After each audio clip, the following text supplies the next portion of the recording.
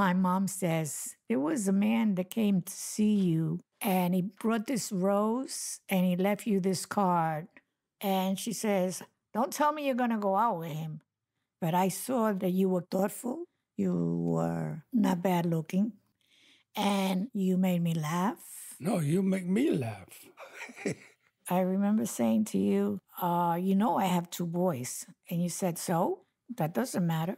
I said, are you sure? And you said, yes. Yep. And I remember every night I come pick you up from work.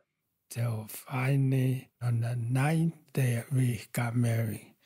My mom didn't want us to get married. So I went over to my sister.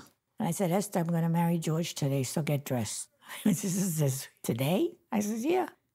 And my sister says, okay, this is what you want. I'll go with you.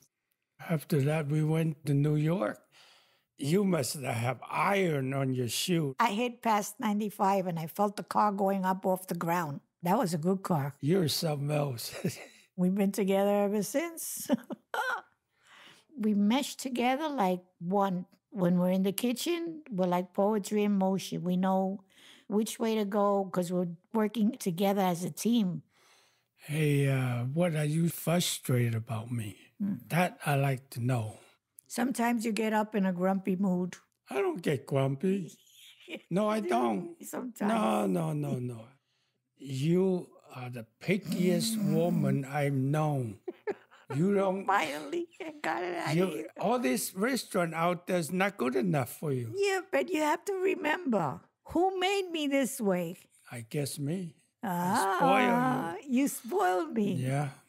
I'm just happy to have a person in my life that I love very, very much. Okay.